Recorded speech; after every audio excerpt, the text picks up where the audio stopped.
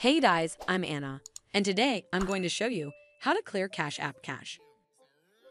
So first of all, you need to go to your device settings and then scroll all the way down to General and tap on it. Then tap on iPhone storage. From here, search for the Cash App and then tap on it. Once you're on this screen, you need to tap on Offload App. Tap again to confirm. It'll take a bit for processing, and then a reinstall button will show up. Simply tap on it to reinstall the app. Well, that's how you clear Cash App cache.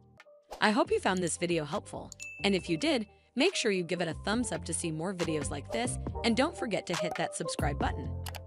We'll see you in the next one.